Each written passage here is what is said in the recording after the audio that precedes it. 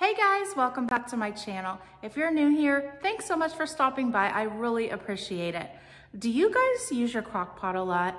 I really love mine. I use my Crockpot, my Instapot, because they're so convenient. You just dump everything in there, set it, and forget it. So I thought I would show you guys today how I make French onion cube steaks in the Crockpot. It makes a really delicious gravy. And some people get a little confused about what is cube steak. It's basically just the round steak, either the bottom round or the top round, and they slice it thin, and then you put it through like a tenderizing machine, so it makes it a lot more tender, even though you do have to cook it quite a while to make it that way. But in the Crockpot, it comes out fork tender. It's so delicious. And there's also another thing called Salisbury steak. Some people think it's the same thing, but Salisbury steak is ground beef with seasonings and a gravy. So they're two different things. I got this cube steak on sale for $6.99 a pound at the grocery store the other day, which if you guys know meat prices, that's really good considering the ground beef was $8.99 a pound.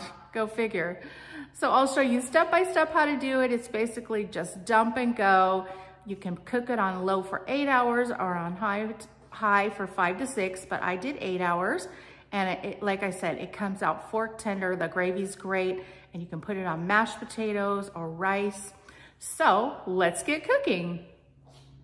You're gonna need 1 can of French onion soup, 1 can of cream of mushroom. I was so excited because I see now they have the unsalted. If you can find that, get that, or get the low sodium, but don't get the regular. It has too much sodium in it.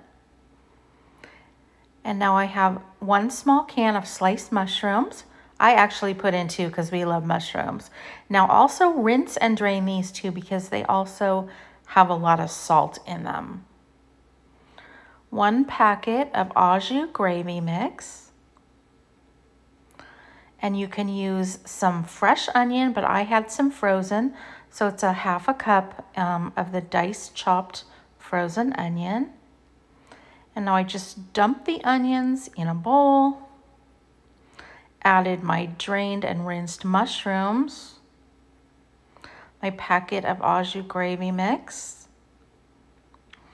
My can of French onion soup. The can of cream of mushroom, and 1 cup of water. Now when you stir it up, it'll look a little lumpy, but keep stirring and it will smooth right out. Now you can use a liner in your crock pot, but mine's non-stick, so I put half of the sauce in.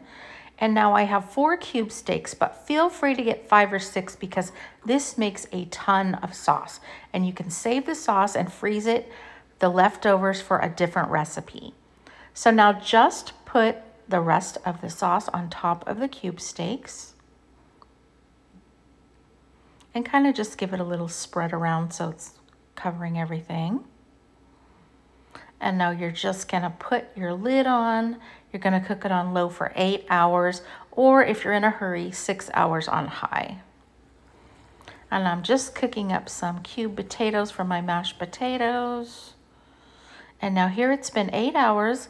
And as you can see, the gravy is a little on the thin side. I like it thicker, so I took a tablespoon of cornstarch and 3/4 cup of water, and I just mixed that really well together, and I poured it in, and I let that cook for about 10 minutes on low, and it will thicken right up. See how much different it looks now?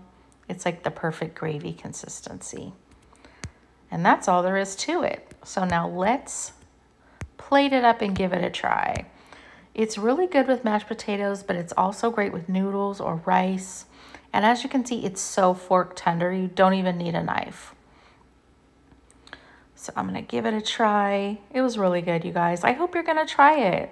If you do, let me know. And it couldn't have been easier. Just set it and forget it. So thank you for watching. Don't forget to hit that thumbs up. If you haven't subscribed yet, I'd appreciate it. And we'll see you on the next episode. Bye, everybody.